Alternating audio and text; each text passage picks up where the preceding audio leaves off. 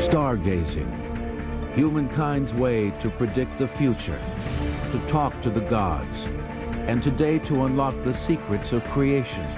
Our tools, magnificent machines built by pioneers, pushing the limits of technology, battling personal demons and public ridicule. Now, the great observatories, from Stonehenge to Hubble, on Modern Marvels.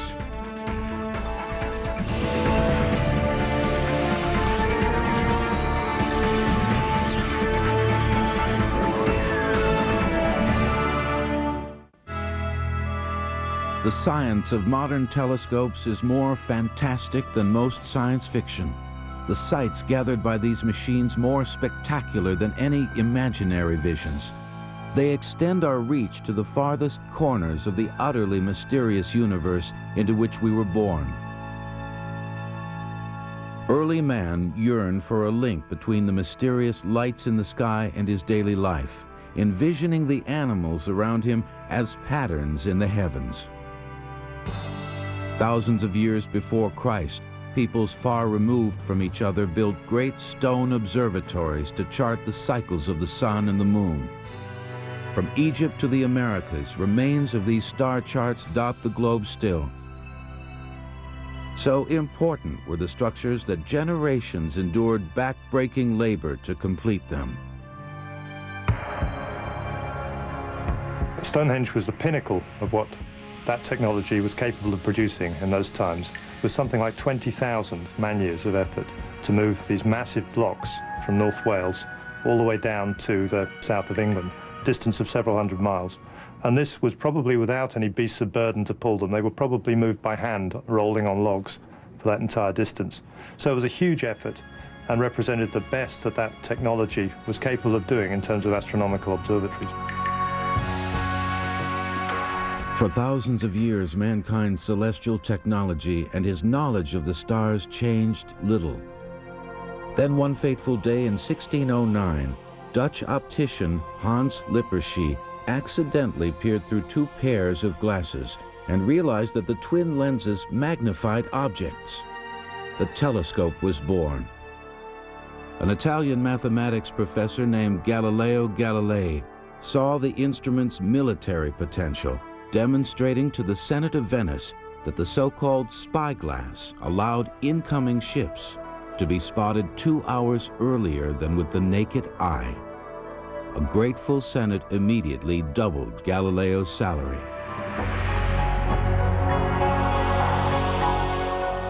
In 1612, Galileo turned his spyglass skyward and instantly saw 10 times further than any previous human. In time, his pioneering observations would reveal that the Earth rotates around the sun, directly contradicting age-old beliefs that the Earth is the center of the universe. The Catholic Church was not amused.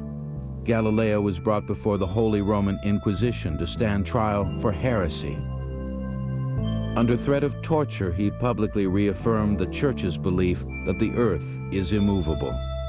But as he was led away to what would be house arrest for the rest of his life and eventual blindness caused by staring at the sun, he whispered, "Eppure si muove," but it does move.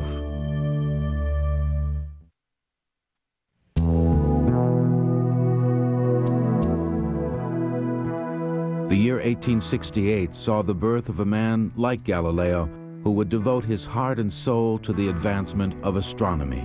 George Ellery Hale. As a boy, Hale read Jules Verne's From the Earth to the Moon and was hooked on astronomy. By age 13, he was working with professional astronomers. Hale's self-appointed mission was to build ever more powerful telescopes, machines of staggering size and exquisite precision that would unveil the secrets of the universe. To accomplish this goal, he would brave a never-ending series of obstacles, including a lifelong struggle with mental illness. At times, the demons were literally crippling. He would wake up in the night and have a sense of little demons coming and talking to him and telling him his life was worthless and everything he had done was worthless. And much of his life was a battle between these periods of extraordinary clarity, when he was able to do what perhaps no other scientist or organizer of science could do, and periods when he was almost incapacitated by these demons, when he would have to retire to a dark room. The dawn of the 20th century was an era of competition to build bigger and better machines. Ships, buildings, trains. Engineers raced to create more spectacular versions of each. Hale took advantage of this expansive spirit to raise money for his epic projects. In 1907, he began a decade-long effort to create a telescope with a 100-inch diameter mirror, by far the most ambitious ever attempted. This instrument, if only he could find a way to build it, could hold the answers to ancient questions about the size and age of the universe. Hale took industrialist Andrew Carnegie by the hand, wining and dining him, demonstrating how telescopes work, awing him with the wondrous discoveries to come. The Carnegie Foundation did provide the needed funds, and over the next years, a dome arose atop remote Mount Wilson near Pasadena, California. Chosen for its clear air and distance from man-made lights, Mount Wilson would see workmen converge by the hundreds to transform Hale's dream into a reality of glass and steel.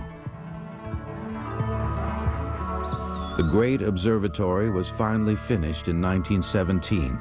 But only the first sighting through the telescope known as first light would reveal whether it worked. On a cold November night, Hale led 20 colleagues across a narrow wooden bridge to the dome. With them was poet Alfred Noyes, on hand to record the historic occasion of first light at the world's mightiest telescope. Where was the gambler that would stake so much time, patience, treasure on a single throw? All their youth was fuel to the flame of this one work. One in a lifetime to the man of science, there comes this drama.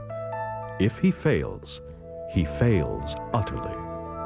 Alfred Noyes, Watchers of the Night.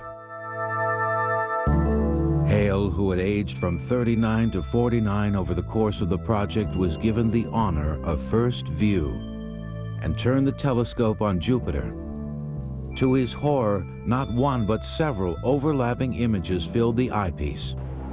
The 100-inch mirror appeared fatally flawed, Hale's 10-year obsession an utter failure. But then a colleague recalled that workmen had left the dome open during the day. Perhaps residual heat was distorting the mirror. Hale must wait hours longer for the mirror to cool. And for those few hours, no one is quite sure whether they have a total dud on their hands or a magnificent new telescope. Hale and Walter Adams don't even sleep until they come back 2.5 hours later, come back in, spin the telescope around to a new target, look in, and sure enough, see perhaps the clearest and most brilliant image anyone had ever seen through a telescope.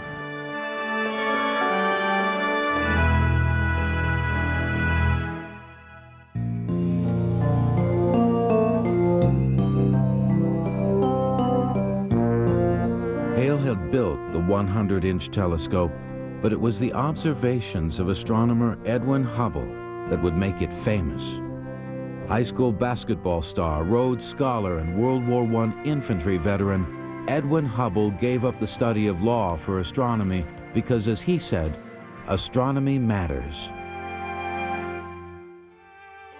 Hubble affected in almost every circumstance a British accent, he wasn't at all British, a pipe, a tweed jacket, and a set of mannerisms that were really, if you want, English common room and sherry sipping. It didn't win him a lot of friends among fellow astronomers. But no one questioned Hubble's intellect or his determination. Night after grueling night, he guided the 100-inch telescope, exposing single photographs for hours, testing his commitment, his weary eyes, and his bladder control. And guiding means you have to sit with your eye at an eyepiece, watching a guide star, keep it on a crosshair, constantly throughout the entire exposure. and you're stuck there. And in the winter, you are really stuck because it's very cold at most observatories. Within a few years, Hubble's photographs answered the great astronomical question of the age, proving that the Milky Way is just one of innumerable galaxies. Our local cluster of stars, long thought to contain the entire universe, was but a small outpost, a drop in the cosmic ocean. And not only was the universe far larger than previously imagined, it was expanding at fantastic speeds. Edwin Hubble had discovered the first clues to solving the ultimate mystery, evidence that all we know or ever will know began in a Big Bang.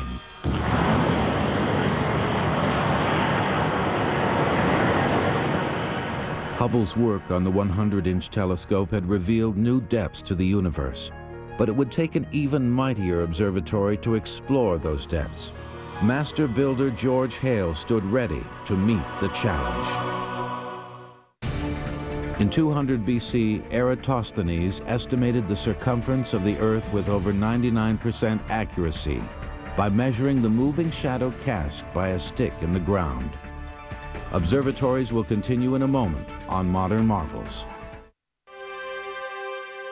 In the 1920s, George Hale set his sights on creating a machine capable of seeing a candle at 10,000 miles, 10 million times more sensitive than the human eye. Only with a massive 200-inch telescope could scientists explore the vast universe that Hubble had glimpsed. The largest scientific instrument ever built, the 200-inch, would weigh over 500 tons. Not simply a bigger version of earlier observatories, it was instead an entirely new beast, requiring revolutionary advances in a host of technologies.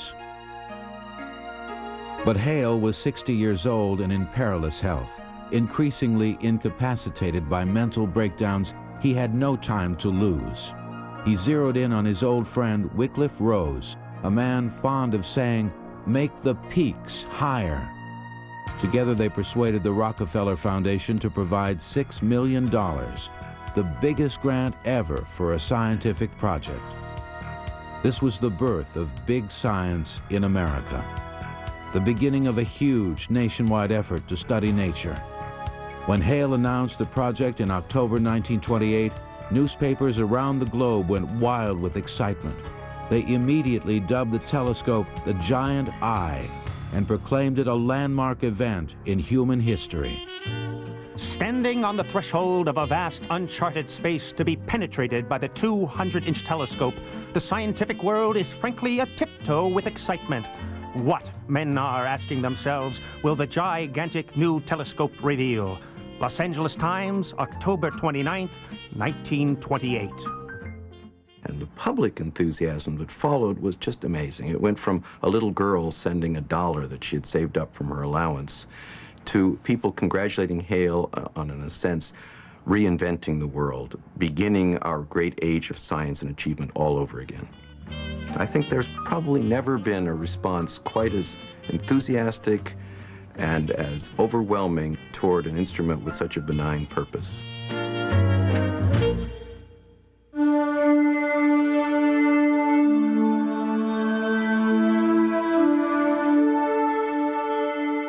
When Hale predicted that the new telescope could take 7 years to complete, he was called a pessimist. But he knew better than anyone that every stage of the project called for research and engineering never before attempted. Many doubted whether it was even possible to make such an enormous mirror. Nobody knew you could cast a piece of glass 200 inches in diameter successfully. And of course, without that, there is no telescope. The glass, the 200-inch mirror, is the light collecting part of the telescope and the focusing element of the telescope. And if that doesn't work, nothing works. Creating a large mirror involves pouring hundreds of buckets of molten glass into a mold. In this case, a 200-inch mold. The resulting disc must be free of bubbles or other imperfections. Corning Glassworks in Corning, New York, experimented with a new substance for this mirror, Pyrex glass. In March 1934, journalist Lowell Thomas used his national radio program to inform America that Corning was ready to create the 200-inch mirror. He heard about this mirror pouring, and in one of his nightly news broadcasts announced in the typical Lowell Thomas hyperbole that this was the single greatest event of the 20th century, and by which he did not mean even to exclude the First World War. And from that moment, the world just turned toward Corning and poured into Corning to see this event. And it became an incredible publicity show. People in the galleries would, during the pouring, be singing, "I'm seeing the world through rose-colored glasses." I mean, they had everything but an orchestra playing during this very delicate operation of trying to pour the largest chunk of glass ever poured. Only days later would the audience learn that the pour was a failure. Dozens of cords anchoring the disc in a honeycomb pattern had broken loose. Reattachment was impossible. 9 months later, Corning poured another disc, this time without spectators. But casting the mirror was just the first step. To prevent scarring, the 1,500-degree molten mass was cooled by less than 1 degree a day, a process that would take 10 months. After 6 months of controlled cooling, the worst flooding in decades struck Corning. When the Chemung River overflowed its banks, rainwater surged towards the Corning factories. If power was lost, so was the mirror. The water level slowly rose, and despite all of the efforts and all of the pumping trucks and all of the men of Corning with jackhammers and sandbags, the water literally lapped to the top of the transformer. They got the one transformer they needed to keep the project alive out, really with about a minute to spare.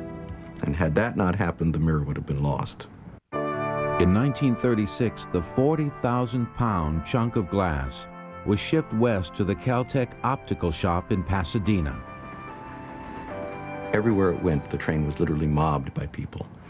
There would be towns where the temperature was 20 degrees below zero, and all the schools were let out so the children could line the tracks and see this achievement of American technology go by. This was what we could do. This was achievement. This was the best of America. Even the Lindbergh baby kidnapping trial was knocked off the nation's front pages by news of the mirror's journey west. George Hale's dream had become a part of American folklore.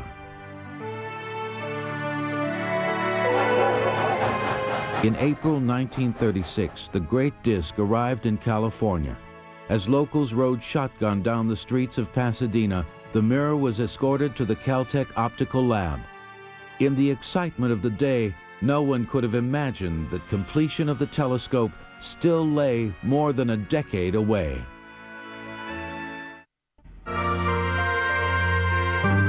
While the public focused on the giant mirror, Hale and his colleagues turned to the many other challenges of creating an observatory. The dome, the telescope tube, the rotating device, all presented major obstacles. By the mid-1930s, Hale's brainchild occupied thousands of engineers, mechanics, and workmen from coast to coast. Mount Palomar, outside San Diego, was chosen as the site for the observatory. At 5,000 feet above sea level, Palomar is blessed with some of the clearest skies in the northern hemisphere. And appropriate enough, in Indian legend, the mountain served as a departure point for souls journeying to heaven. In Philadelphia, Westinghouse proudly unveiled the 50-foot-long, 150,000-pound tube designed to hold the mirror. This tube would eventually be mounted on a horseshoe bearing weighing 400,000 pounds, the heaviest single unit ever machined. Even when broken down into component pieces, the hardware was too big to ship by land.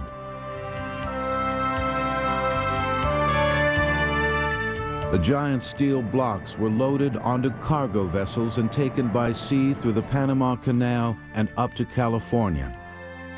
These and 1,000 other difficulties were conquered by Hale's leadership. He is, in effect, a one-person network bringing together industry, academia, government, scientists, and forcing them to work together in a way that has never occurred beforehand. Today, we have an agency like NASA or the National Science Foundation that spends all of its time doing exactly that. But George Hale is accomplishing that when there are no support structures. There are no institutions to do it. The Palomar Dome was the largest welded structure ever built, and every part of it demanded exact precision. The rails upon which it would rotate had to be smooth, within 1,000th of an inch. Anything less would introduce a jitter into the photographed images. Only after 6 months and thousands of man-hours of smoothing were the rails pronounced ready. The moving parts of the 200-inch telescope go 535 tons. And we talk about tolerances of thousandths of an inch. To see that kind of precision in that size machine is a remarkable combination.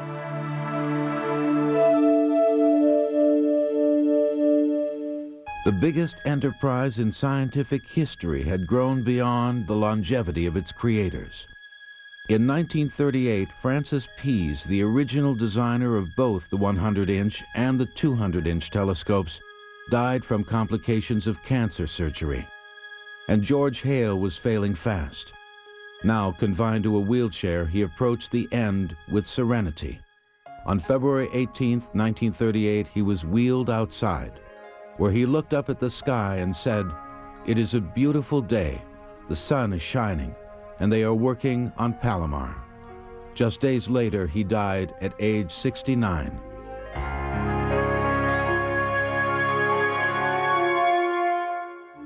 Hale's colleagues continued to drive the project forward. As ever, the toughest challenge was perfecting the giant mirror. In the Caltech optical shop, 20 technicians operated in the ultimate clean room. If the slightest microscopic speck fell under a polishing brush, the mirror would be scratched, setting the process back months or even years. Marcus Brown, the single man connected with the telescope from origin to completion, protected his mirror with the zeal of a Secret Service agent guarding the president. Some people thought that Marcus Brown was almost a fanatic in terms of his disc. He would order a cleaning. As soon as they finished the cleaning, he would order them to clean the entire laboratory again. But he had become possessive. He was a man with a calling, and this was his masterpiece. And he ruled his optics shop as a dictator. Month after month, year after year, the 200-inch disc turned in a never-ending circle, polished with ever finer tools. Over 5 tons of glass were removed at the optical shop. As the 1930s came to a close, the mirror approached its goal, 2 millionth of an inch from optical perfection. If you want to understand how smoothly polished the glass is, try to imagine scaling that 15-foot mirror up to the size of the United States. If you do that, the highest mountains that the glass would have are something on the order of 6 inches or so. It's an extremely well-polished piece of glass.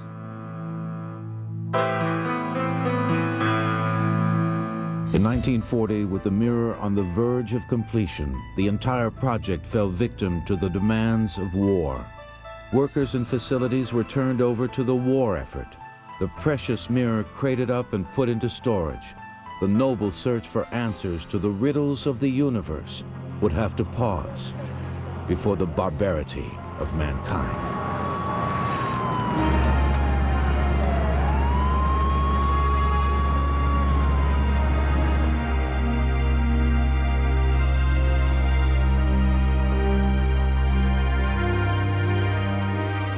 After the war, the mirror was brought out of storage and the task of polishing its surface resumed. Finally, in late 1947, after 11 years and 180,000 man-hours of grinding and polishing, the job was done. The 200-inch mirror was ready for its final journey to the top of Mount Palomar. Bellier Truck Company, who guaranteed to tackle anything from a building to a whale, was entrusted with the priceless cargo. A caravan of trucks escorted by 10 highway patrolmen crawled forward at a maximum 10 miles an hour.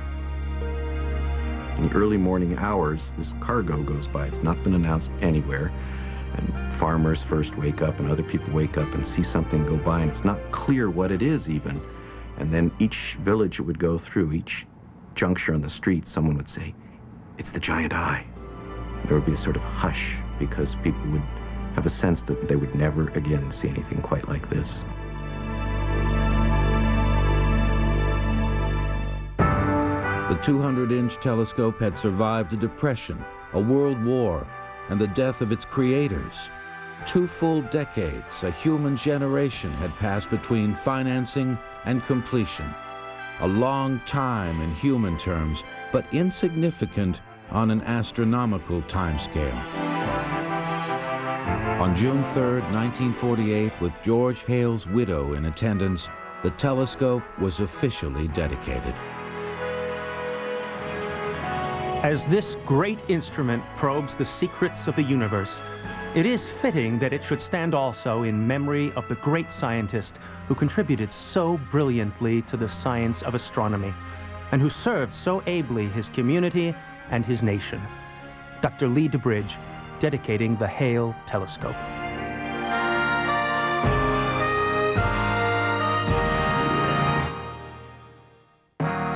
For 30 years, the Hale Telescope would reign supreme as the finest observatory on Earth.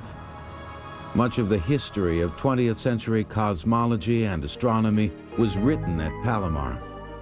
On this mountaintop, man for the first time saw the life and deaths of stars. It was here that the universe was revealed as twice larger than previously imagined. And even today, the telescope contributes daily to its continuing legacy. The 200-inch telescope and all optical telescopes in the world are always kept at the most critical edge of research capabilities. That was built into them by the people who designed it. It always amazes me how well built the 200-inch telescope is. It was built to last. The magnificent new machine came too late for the great astronomer Edwin Hubble, who died in 1953. But Hubble's name would endure, inspiring the next great leap in man's quest to know the heavens. Using the Palomar telescope, astronomers have discovered quasars up to 12 billion light-years from Earth. Observatories will continue in a moment on Modern Marvels. From our home on Earth, we look out into the distance and strive to imagine the sort of world into which we were born. The search will continue. The urge is older than history. It is not satisfied, and it will not be suppressed. Edwin Hubble. By the 1970s, astronomy was ready for its next leap in technology. The main limitation on all telescopes, even the Hale, was distortion introduced by the Earth's atmosphere. The very twinkling of the stars is caused by this unsteady air. The solution? Place an orbiting observatory high above the atmosphere. With a clear view of the stars, a space telescope would act as the eyes of the Earth. It could see to the very edge of the universe and the dawn of creation. What was soon named the Hubble Space Telescope grew into the most complex scientific instrument ever built. More than just a telescope, Hubble is actually a full-scale observatory, complete with cameras, computers, and a guidance system. Throughout the 1980s, over 10,000 people around the globe worked to create it. The European Space Agency built 2 giant solar arrays to power the craft, each panel containing 48,800 postage-sized solar cells. Computers in Connecticut and California monitored polishing of the 94-inch primary mirror. Hubble's operations ground system, its brain, consumed 12,000 man-years of computer programming. Although a hefty 13 tons, Hubble is actually the most fragile of machines. On April 24, 1990, the Space Shuttle Discovery, with Hubble aboard, counted down to liftoff. Around the world, astronomers crossed their fingers. What you do is you build your telescope the best way you know how, and then you put it on top of a controlled explosion and hope that it'll make it to orbit all right. So for me, the biggest risk, and it was a nail-biting time during the launch, was that something drastic would go wrong. 3, 2, 1, and liftoff of the Space Shuttle Discovery with the Hubble Space Telescope, our window on the universe. When Hubble launched in April of 1990, it was a dream come true because many of us have worked on this program for decades, some even longer than my 20 years. And just seeing the shuttle going up there was just incredible high. But then the problem started. NASA's plan called for the shuttle's long arm to lift Hubble into space, and everyone knew that this deployment was a period of maximum risk. Once in high orbit, the Discovery crew set about carefully freeing the $2 billion machine and its cargo bay. Discovery, your go for umbilical disconnect. The slightest mistake could imperil the telescope. As if that were not pressure enough, the astronauts were forced to operate under a tight deadline. Unless the solar arrays were up and running in time, Hubble would be no more. We had to get those out and powered up because the batteries only had a charge for about 6 hours. And if those batteries ran down, the Hubble would have been dead. So once the shuttle released its own power system from the Hubble, we had to get those solar panels out in about 6 hours. So we're all frightened about that. One of the solar panels stuck, delaying separation and costing precious time. As the clock ticked down, Discovery's crew prepared for an emergency spacewalk. This is Mission Control Houston. Flight controllers here in Mission Control Center discussing an impending deadline. The other thing I need an answer to is if I can go ahead and commit the EVA with a thought of going out and cranking it out. If whatever they're about to do fails, they want us to just press on to back them up. We need to get on with it. Okay, flight, I'll come back with the answer. I need answers now. But we had the astronauts already getting their spacesuits on and getting ready for to go outside and do a spacewalk to hand crank them out just in case. And we got within 1 or 2 hours before power ran out when the solar panels finally came out. Discovery, go for Hubble release. Spacecraft Hubble was free at last, orbiting 380 miles above its home world. Aboard the space shuttle, astronauts celebrated the moment by recalling the telescope's namesake. We managed to obtain this device, which is the guiding eyepiece, we are assured, from the 100-inch telescope on which Edwin Hubble did many of his observations out at Mount Wilson in California. Some of his fundamental work, in fact. The eyes of the Earth were ready to behold the origins of the Big Bang. Who could have thought that this dream come true would soon become astronomy's worst nightmare?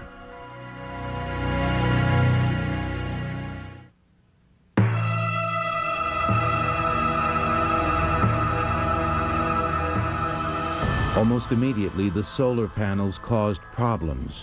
Every 45 minutes, Hubble moved from sunlight to darkness with an abrupt temperature shift of hundreds of degrees. The sharp temperature changes caused the arrays to contract or expand, shaking the delicate machine for several minutes. Hubble had a bad case of the jitters and no way to get rid of them. Tests over the next few weeks revealed an even more puzzling problem. Data from the 94-inch mirror simply didn't make sense. It seemed to indicate that the mirror could not focus. As the evidence mounted, no one was eager to confront the possibility of a major malfunction. The primary contractor who had built the mirror and the telescope and who was nominally in charge of helping to set up and align the optics was saying in this period that there wasn't a problem. So I was on the one hand saying there was a problem. The official contractor on the other hand was saying there wasn't a problem. And then all at once, the problem was too obvious to deny. A mistake in the primary mirror, an optical error 1/40th of the thickness of a human hair, had left Hubble seriously flawed. The astronomical community was devastated. It was finally in late June that the final data came in, and we couldn't deny it. And it was just a crushing blow. I mean, I remember getting a call on a Sunday afternoon, and I was crushed. The mirror disaster was immediately followed by a public relations fiasco. The press and public savaged NASA for its apparent hubris and incompetence. Coming just 4 years after the Space Shuttle Challenger tragedy, Hubble's plight made many wonder if NASA could do anything right. The summer of 1990 was filled with scathing editorials and brutal cartoons. The most complex scientific instrument ever built had become a national joke. Congress would reconvene in September amid fears that the lawmakers would simply let Hubble die. If Congress had turned off the telescope that summer before we had a chance to fix it, it would have been a death blow to American astronomy. We would probably never get a chance, within our lifetime certainly, to build another large optical telescope. And for those 10,000 people that had spent decades on this program, it would have been a personal tragedy. The impending tragedy threatened to consume everyone connected with it. As summer turned to fall in Washington, not only the Hubble telescope, but the future of NASA itself and America's space program hung in the balance. As the wounded Hubble telescope circled the Earth, an investigation traced its imperfection to human error. Computers had warned of problems with the mirror, warnings unaccountably ignored by optical supervisors. By a strange twist of fate, yet another human miscalculation would rescue Hubble. We were saved by Saddam Hussein. Before the invasion of Kuwait, there had been congressional and Senate hearings into it, and more promised in the fall. Well, then he invaded Kuwait, and I think that distracted the public opinion and gave us a window in which to fix the problem. In theory, Hubble's nearsightedness could be corrected by replacing its camera with one equipped with compensating lenses. A nickel-sized piece of corrective glass might restore its full vision. A shuttle crew of 7 trained for nearly 2 years for the repair mission. They spent 400 hours in water tanks practicing maneuvering Hubble's refrigerator-sized components. But for Story Musgrave and his fellow astronauts, nothing mattered more than mental preparation. It's choreographing a dance such that 5 days of activity out there, you know precisely what body motions you're going to take, how you're going to fit into things, where all of 300 tools are going to be throughout that 5 days. You simply build a script that you can now follow through out there in space. When the shuttle Endeavour blasted off in a spectacular night launch in December 1993, it embarked on an extraordinarily complex and high-risk mission. 5 full nights of spacewalks were planned, by far the most ever. The astronauts were charged with attempting a dozen difficult tasks. Insiders would have been glad to see half the repairs performed successfully. All the while transmitting pictures back to spellbound Earthlings. Endeavour began by capturing Hubble on its long arm.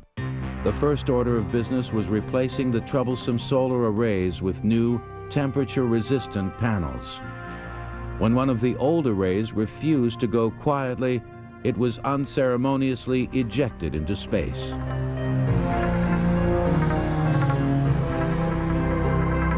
Replacing the arrays had been built into Hubble's design and was a relatively simple procedure.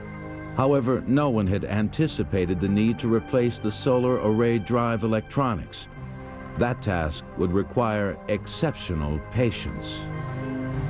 I have a very bulky spacesuit that weighs about 500 pounds with me in it, and I'm riding on the end of a 60-foot arm, dealing with screws that are 3 millimeters and are non-captive. That task was excruciatingly painful. That was 3 hours of very, very hard work with 3 millimeter screws.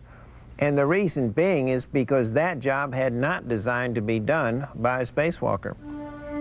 Day 3 marked the critical moment of the mission. To correct Hubble's vision, the primary camera would be replaced, and that meant removing the mirror's protective cover.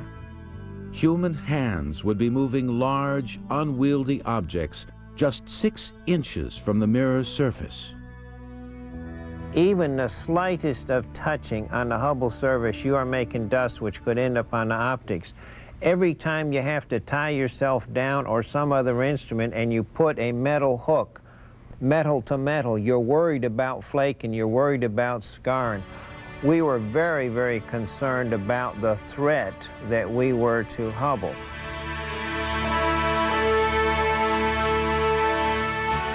When we got that camera in and they turned it on to make sure it was working, and it was working, that was a great, great, great relief. I think everything after that was sort of anticlimactic. Getting that camera in was the #1 priority, because that was the camera that was going to do all the science that we always promised.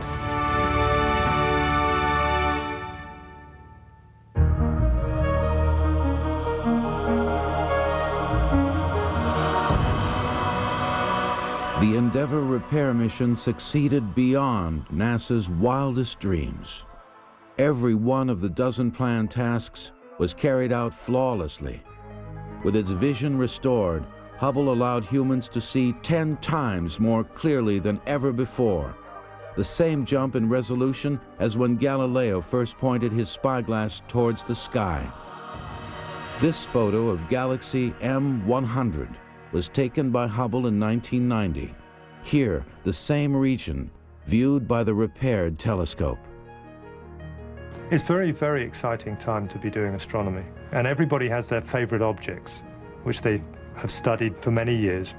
And when you finally get the opportunity to take a Hubble picture of those objects, you'll suddenly see things that you hadn't suspected. You'll see things that you'd long suspected but really wanted to prove. You know, you'll always learn something new. Hubble has put some of astronomy's most treasured imaginings to the test. What Hubble did was looked at the center of a galaxy where we suspected there might be a black hole.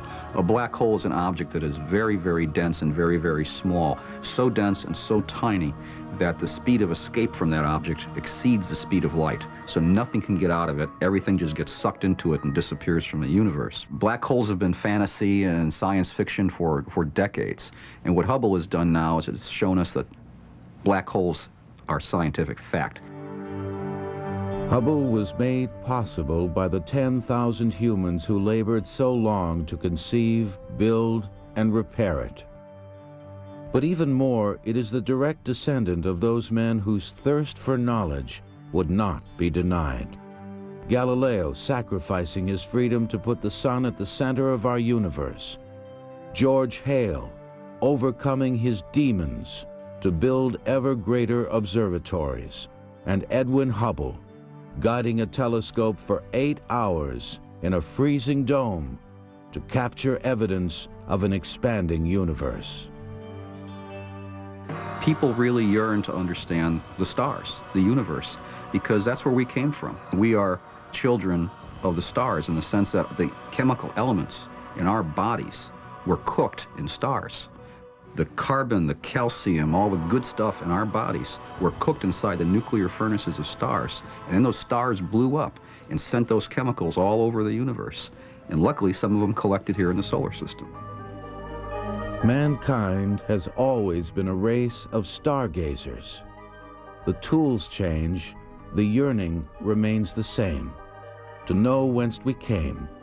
Writing in 1902 at the dawn of our great age of astronomical discovery, H.G. Wells foresaw the adventure that lay ahead.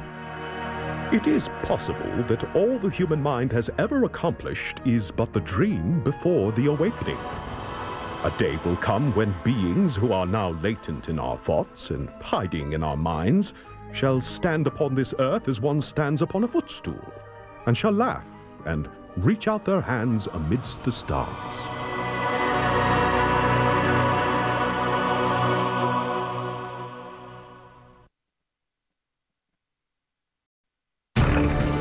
Stargazing, humankind's way to predict the future, to talk to the gods, and today to unlock the secrets of creation.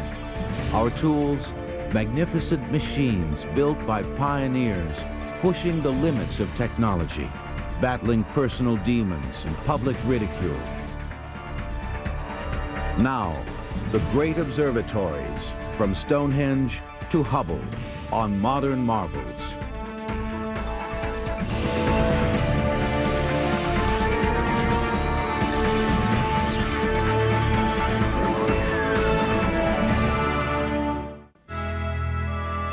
The science of modern telescopes is more fantastic than most science fiction. The sights gathered by these machines more spectacular than any imaginary visions. They extend our reach to the farthest corners of the utterly mysterious universe into which we were born. Early man yearned for a link between the mysterious lights in the sky and his daily life, envisioning the animals around him as patterns in the heavens. Thousands of years before Christ, peoples far removed from each other built great stone observatories to chart the cycles of the sun and the moon. From Egypt to the Americas, remains of these star charts dot the globe still. So important were the structures that generations endured back-breaking labor to complete them. Stonehenge was the pinnacle of what that technology was capable of producing in those times, with something like 20,000 man-years of effort to move these massive blocks from North Wales all the way down to the south of England, a distance of several hundred miles. And this was probably without any beasts of burden to pull them. They were probably moved by hand, rolling on logs for that entire distance. So it was a huge effort and represented the best that that technology was capable of doing in terms of astronomical observatories. For thousands of years, mankind's celestial technology and his knowledge of the stars changed little. Then one fateful day in 1609, Dutch optician Hans Lippershey accidentally peered through two pairs of glasses and realized that the twin lenses magnified objects. The telescope was born. An Italian mathematics professor named Galileo Galilei saw the instrument's military potential, demonstrating to the Senate of Venice that the so-called spyglass allowed incoming ships to be spotted 2 hours earlier than with the naked eye. A grateful Senate immediately doubled Galileo's salary. In 1612, Galileo turned his spyglass skyward and instantly saw 10 times further than any previous human. In time, his pioneering observations would reveal that the Earth rotates around the sun, directly contradicting age-old beliefs that the Earth is the center of the universe. The Catholic Church was not amused. Galileo was brought before the Holy Roman Inquisition to stand trial for heresy. Under threat of torture, he publicly reaffirmed the Church's belief that the Earth is immovable. But as he was led away to what would be house arrest for the rest of his life and eventual blindness caused by staring at the sun, he whispered, "Eppure si muove," but it does move.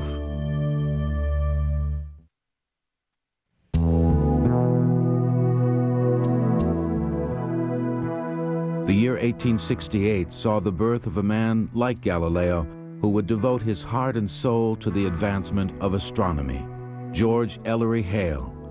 As a boy, Hale read Jules Verne's From the Earth to the Moon and was hooked on astronomy. By age 13, he was working with professional astronomers. Hale's self-appointed mission was to build ever more powerful telescopes, machines of staggering size and exquisite precision that would unveil the secrets of the universe.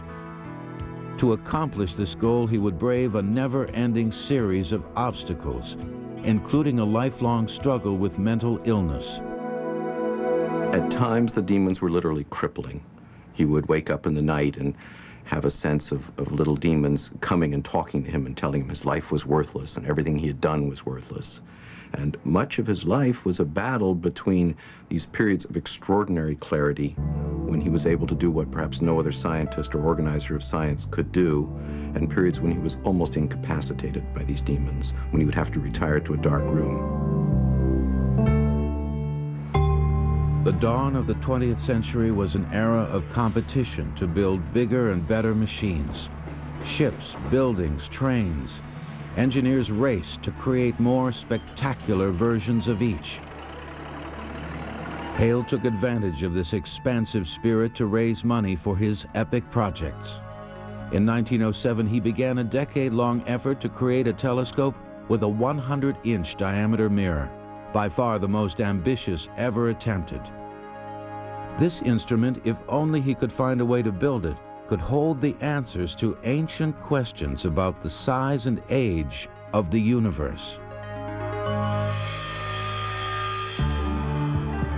Hale took industrialist Andrew Carnegie by the hand, wining and dining him, demonstrating how telescopes work, awing him with the wondrous discoveries to come. The Carnegie Foundation did provide the needed funds, and over the next years a dome arose atop remote Mount Wilson near Pasadena, California. Chosen for its clear air and distance from man-made lights, Mount Wilson would see workmen converge by the hundreds to transform Hale's dream into a reality of glass and steel. The great observatory was finally finished in 1917, but only the first sighting through the telescope known as first light would reveal whether it worked. On a cold November night, Hale led 20 colleagues across a narrow wooden bridge to the dome. With them was poet Alfred Noyes, on hand to record the historic occasion of first light at the world's mightiest telescope. Where was the gambler that would stake so much time, patience, treasure on a single throw? All their youth was fuel to the flame of this one work. One in a lifetime to the man of science, there comes this drama. If he fails utterly. Alfred Noyes, Watchers of the Night. Hale, who had aged from 39 to 49 over the course of the project, was given the honor of first view and turned the telescope on Jupiter. To his horror, not one but several overlapping images filled the eyepiece. The 100-inch mirror appeared fatally flawed, Hale's 10-year obsession an utter failure. But then a colleague recalled that workmen had left the dome open during the day. Perhaps residual heat was distorting the mirror. Hale must wait hours longer for the mirror to cool. And for those few hours, no one is quite sure whether they have a total dud on their hands or a magnificent new telescope. Hale and Walter Adams don't even sleep until they come back 2.5 hours later, come back in, spin the telescope around to a new target, look in, and sure enough, see perhaps the clearest and most brilliant image anyone had ever seen through a telescope.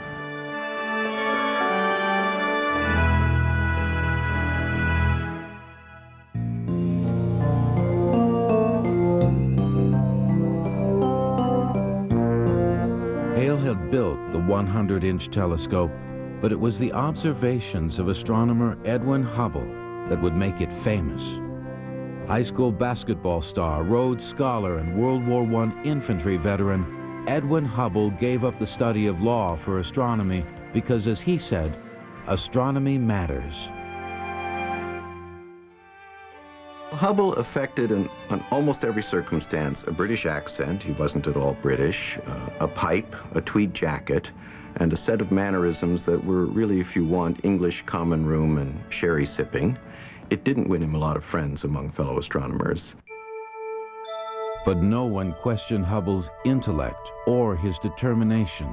Night after grueling night, he guided the 100-inch telescope, exposing single photographs for hours, testing his commitment, his weary eyes, and his bladder control. And guiding means you have to sit with your eye at an eyepiece, watching a guide star, keep it on a crosshair, constantly throughout the entire exposure. And you're stuck there. And in the winter, you are really stuck because it's very cold at most observatories. Within a few years, Hubble's photographs answered the great astronomical question of the age, proving that the Milky Way is just one of innumerable galaxies. Our local cluster of stars, long thought to contain the entire universe, was but a small outpost, a drop in the cosmic ocean. And not only was the universe far larger than previously imagined, it was expanding at fantastic speeds. Edwin Hubble had discovered the first clues to solving the ultimate mystery, evidence that all we know or ever will know began in a Big Bang.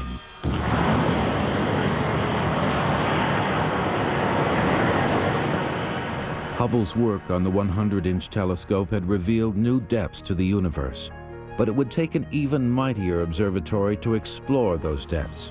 Master builder George Hale stood ready to meet the challenge. In 200 BC, Eratosthenes estimated the circumference of the Earth with over 99% accuracy by measuring the moving shadow cast by a stick in the ground. Observatories will continue in a moment on Modern Marvels. In the 1920s, George Hale set his sights on creating a machine capable of seeing a candle at 10,000 miles, 10 million times more sensitive than the human eye. Only with a massive 200-inch telescope could scientists explore the vast universe that Hubble had glimpsed. The largest scientific instrument ever built, the 200-inch, would weigh over 500 tons. Not simply a bigger version of earlier observatories, it was instead an entirely new beast, requiring revolutionary advances in a host of technologies. But Hale was 60 years old and in perilous health. Increasingly incapacitated by mental breakdowns, he had no time to lose. He zeroed in on his old friend Wycliffe Rose, a man fond of saying, "Make the peaks higher." Together they persuaded the Rockefeller Foundation to provide $6 million, the biggest grant ever for a scientific project. This was the birth of big science in America, the beginning of a huge nationwide effort to study nature. When Hale announced the project in October 1928, newspapers around the globe went wild with excitement. They immediately dubbed the telescope the Giant Eye and proclaimed it a landmark event in human history. Standing on the threshold of a vast uncharted space to be penetrated by the 200-inch telescope, the scientific world is frankly a tiptoe with excitement. What, men are asking themselves, will the gigantic new telescope reveal? Los Angeles Times, October 29th, 1928. And the public enthusiasm that followed was just amazing. It went from a little girl sending $1 that she had saved up. Stargazing, humankind's way to predict the future, to talk to the gods, and today to unlock the secrets of creation. Our tools, magnificent machines built by pioneers, pushing the limits of technology, battling personal demons and public ridicule. Now, the great observatories, from Stonehenge to Hubble, on Modern Marvels.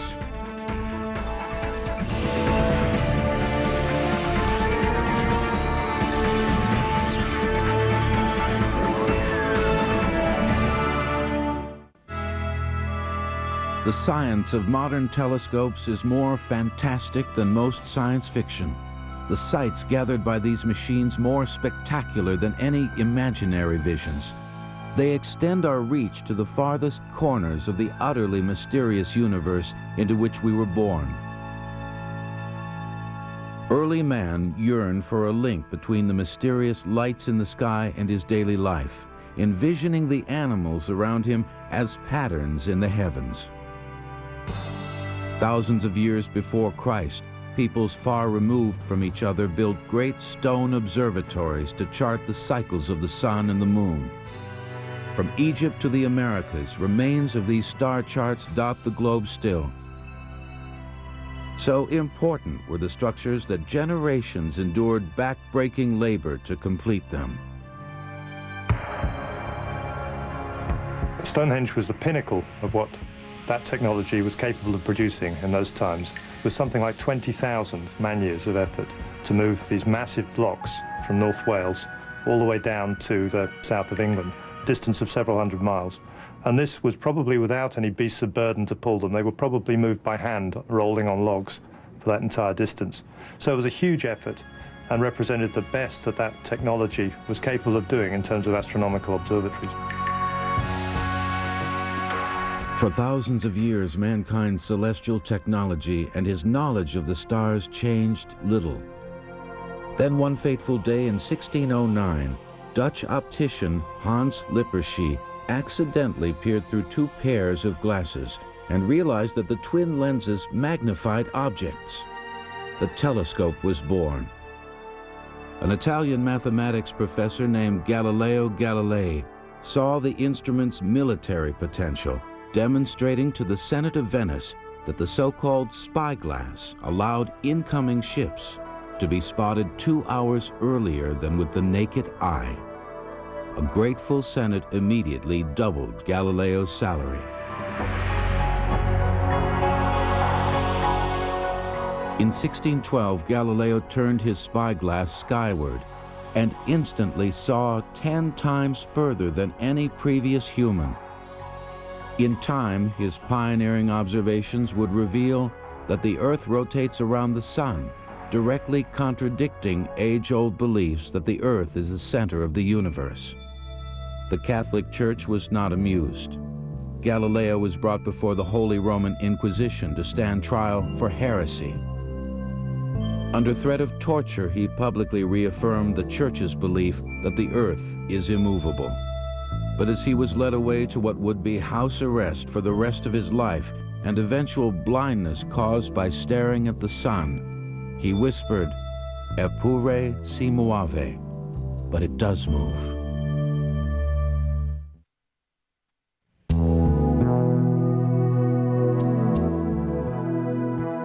The year 1868 saw the birth of a man like Galileo who would devote his heart and soul to the advancement of astronomy, George Ellery Hale. As a boy, Hale read Jules Verne's From the Earth to the Moon and was hooked on astronomy. By age 13, he was working with professional astronomers. Hale's self-appointed mission was to build ever more powerful telescopes, machines of staggering size and exquisite precision that would unveil the secrets of the universe. To accomplish this goal, he would brave a never-ending series of obstacles, including a lifelong struggle with mental illness. At times, the demons were literally crippling. He would wake up in the night and have a sense of little demons coming and talking to him and telling him his life was worthless and everything he had done was worthless. And much of his life was a battle between these periods of extraordinary clarity, when he was able to do what perhaps no other scientist or organizer of science could do, and periods when he was almost incapacitated by these demons, when he would have to retire to a dark room. The dawn of the 20th century was an era of competition to build bigger and better machines. Ships, buildings, trains. Engineers raced to create more spectacular versions of each. Hale took advantage of this expansive spirit to raise money for his epic projects. In 1907, he began a decade-long effort to create a telescope with a